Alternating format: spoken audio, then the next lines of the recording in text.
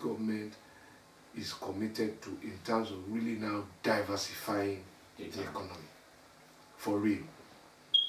We've mounted it, but because of the petrodollar, we didn't walk our talk. So the recession is not unique to us. So we can see America came out of a recession. So getting angry is not going to get you out of recession. Doing what we are doing already, funding roads, solving power, building houses, creating jobs, putting money in an economy that had been starved of money. of funding.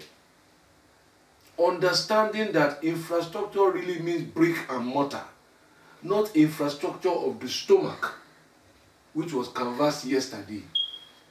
All the kerosene, all the rice that was distributed yesterday was imported. It meant that all the income for producing it was left in factories abroad. What you got was the dash. That's the difference. So when people say there is no ideological difference, that's the ideological difference. Making it work at home, even though it's challenging.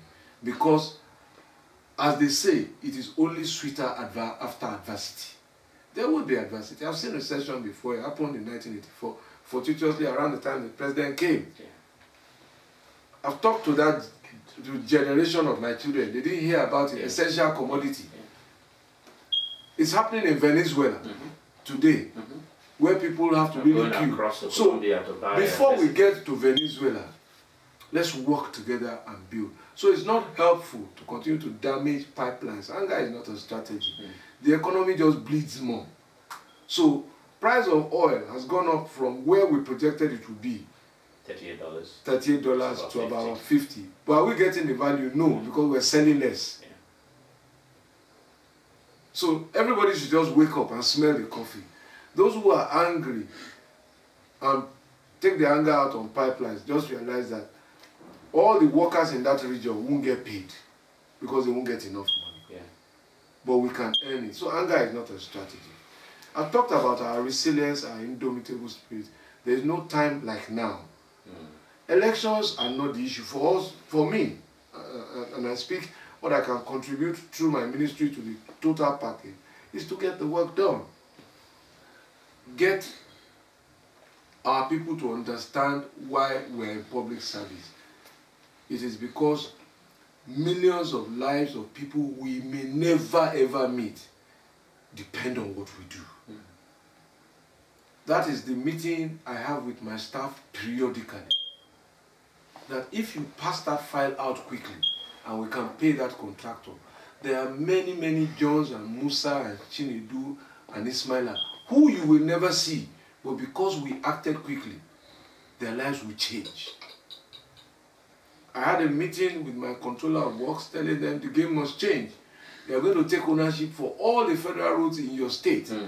And your career development is going to be dependent on whether that road has a pothole, has vegetation, is safe, whether you recover an accident or you prevent an accident from happening. We're creating a marriage with them, with the federal state commanders of the Federal Road Safety Corps. They said they had never met before. So, sector commander in the state, state controller for works in the state. They probably don't know each other. The Corps Marshal was telling me yesterday this was the first time in 29 years they were having this kind of meeting. When we did a spot test, many of the people sent to the states for federal works, federal Corps Marshal had never met each other. So it was yesterday we were saying, shake hands, take each other's numbers, you're going back to that state to deliver for us. We've set ourselves very short-term goals on the highway. Even as we are fixing the highways, can we recover our right of way? Our right of way is 45 meters from the center line on both sides. It's been built on, it's parked on, it's traded on. We want parking to take place, we want building to take place, we want trading to take place, but it must take place off the setback so that people can use and drive through the road. Everybody is flying. It's because the roads are not good. Now, moving cargo by air means that it's expensive. So the road out of the recession, I can see it. But all of us must not own it, because a time will come when we begin to recover the highway. People will say, oh, it's poor people. But the impact of a poor person's unlawful activity damages the entire economy. It does. You saw it in Apapa. It does. Poor people were trading under the bridge. The bridge caught fire.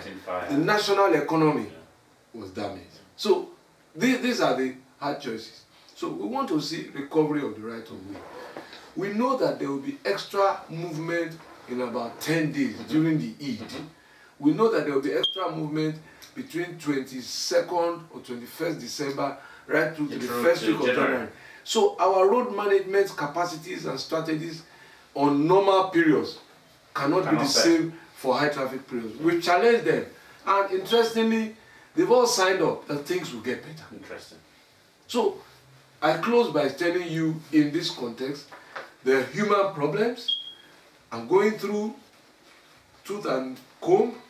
The president is going through, the vice president, my colleagues in all their ministries, and each day we unearth what the real problem is. We match it to the symptom, and it is consistent. Then we diagnose it. We design the solution. So these recessions have happened during the import license scandal. It happened in the 90s during the Iraq War was what saved us. So this is the third time. So a recession is not a death sentence. It is the symptom of a global economic problem. How deeply it bites varies from nation to nation. Depends on what you ate yesterday. That's right. What Dubai ate yesterday was that they invested the same oil money in airports, in hotels, in medicine and everything. We used the money to go and do parties there. We used it to drink champagne. So the recession is biting in Dubai too. If you go there, they will tell you. It's biting in England too. But they have built their power. They have built their rail. Now, in all of this, we must adapt. We must adapt. The flights out of this country in this season are full. So do we agree there's a recession? Are we adapting? Are we ourselves making the right choice in winter to conserve? Or are we still going on those foreign holidays? Because everybody who invariably buys a ticket to go out is not spending naira. He's sending money out. He's taking dollar, euro, yen out. The flights are full. Go and check them. Is that consistent with the behavior? I think the argument would be that the flights are full because capacity has reduced significantly, not necessarily because the traffic is holding as was the case last year. If capacity reduces, right? Virgin has 4 flights instead of 7. It doesn't matter.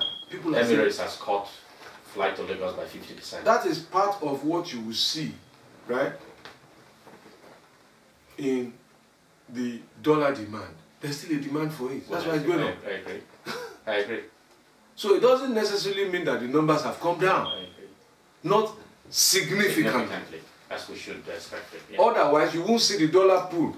I expect that when they all return, you will see that the demand will drop. Yeah.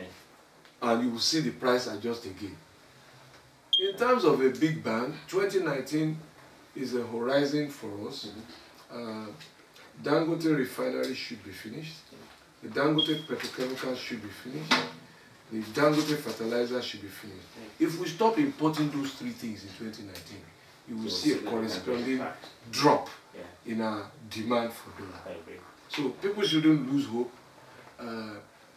We continue to run government, private sector plays its part, and that's how we'll get out of it. Thank you very much, sir.